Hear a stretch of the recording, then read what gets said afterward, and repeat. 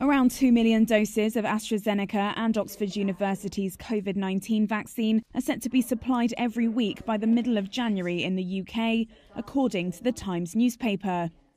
Britain approved the jab on Wednesday, hoping that rapid action would help it stem a record surge of infections driven by a highly contagious strain of the virus.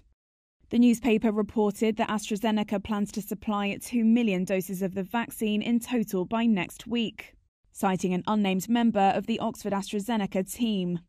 Prime Minister Boris Johnson has ordered 100 million doses for Britain as part of an agreement with the company, which has said it aims to supply millions of doses in the first quarter.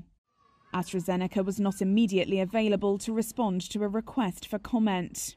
Britain has recorded more than 50,000 new daily cases of COVID-19 for the last 4 days.